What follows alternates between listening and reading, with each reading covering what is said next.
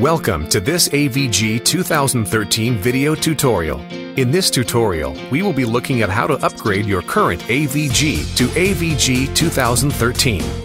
As you can see, AVG version 2012 is already installed on this PC. We are going to upgrade it to AVG 2013. We will perform a manual reinstallation using a previously downloaded AVG 2013 installation package. This way, the configuration and all the relevant settings from the current version will be preserved and moved to the new version. We have already downloaded the AVG 2013 installation package to our desktop. The first step is to run the installation file. It will have the AVG logo as the icon and will start with AVG.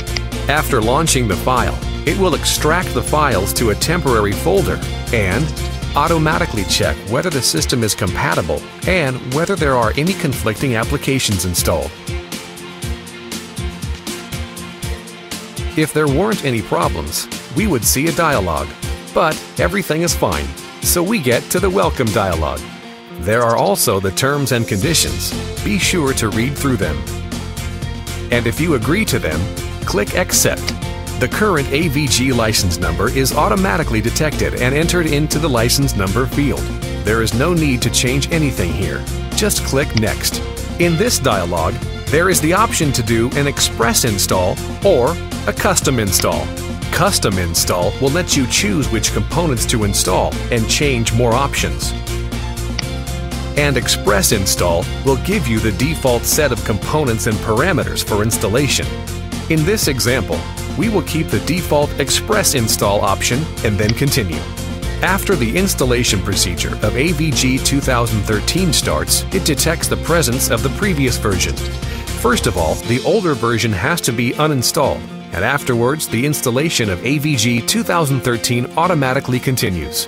During the installation, the new AVG 2013 icon appears on the screen. Normally, this could take a few minutes, but in our example, we will speed up the process. This dialog lets you participate in the AVG Product Improvement Program, which helps improve the performance of AVG in real time. To finalize the installation, we need to restart the computer. We'll double-click the icon on the desktop to open the full AVG user interface. Here you can see all of the installed components.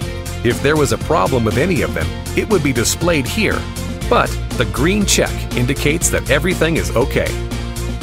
Because everything is installed and working properly, we can delete the installation file. Right-click it and select Delete. And then confirm the deletion. And that's everything. Congratulations! Your AVG 2013 is now installed and keeping you protected. You can visit our web pages, download installation files and documentation, check our FAQs, or contact our technical support. Thanks for protecting your computer with AVG.